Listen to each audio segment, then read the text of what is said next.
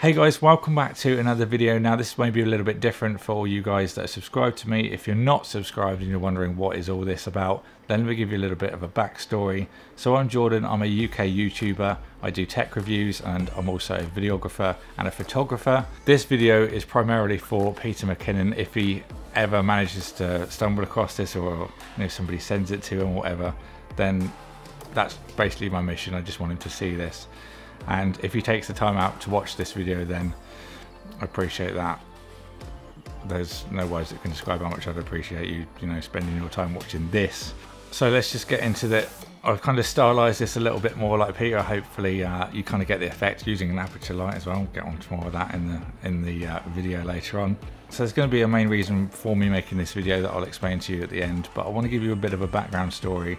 So I've been watching Peter for a few years now.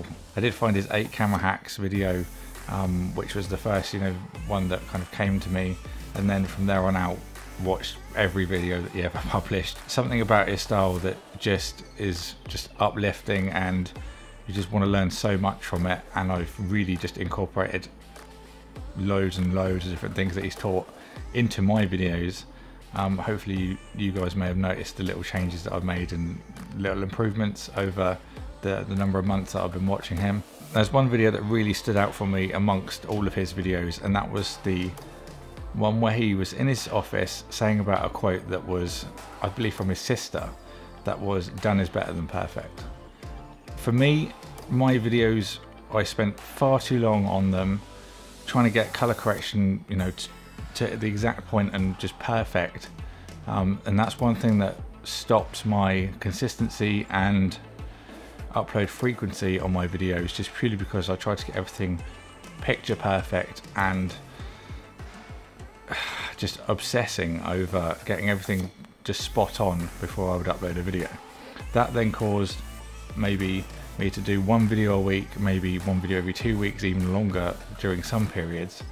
And since I watched that video, that has literally changed how I go about uploading my videos onto YouTube. So there have been a lot of changes that I've put on, so maybe it's different transitions that I've learned from Peter, putting sound effects on those transitions, background music, epidemic sound is a new thing that I'm doing, different parts of rigging, lighting.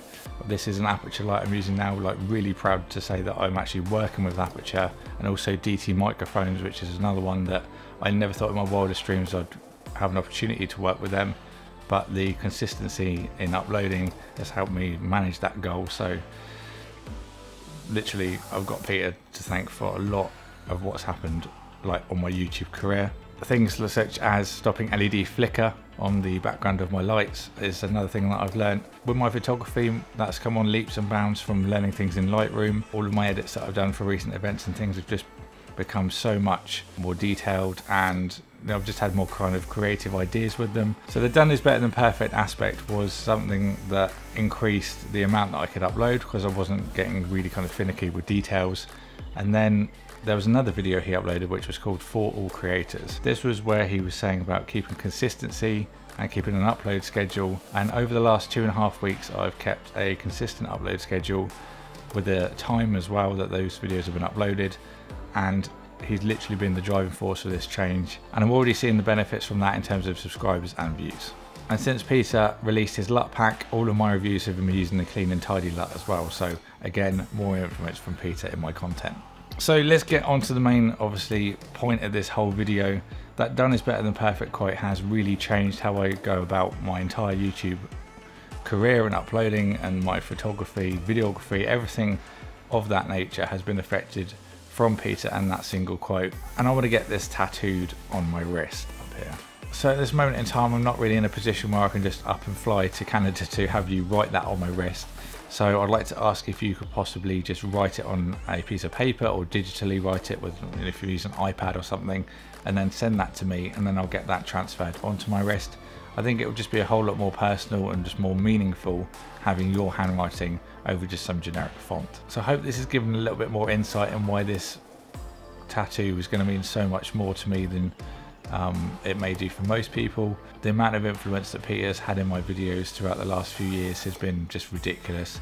I don't think there's anything that I do in my reviews now that doesn't have some influence from him, and this tattoo for me is going to be something that I can look at every day to remind me why I do this and to keep consistent and just keep the growth going. So thank you everyone for watching this video. Peter, if you have watched it yourself, I can't thank you enough for taking the time out of your day to watch it. I hope we can do this. I'm super excited with the idea that I could have your handwriting on me and the tattoo. That's ridiculous.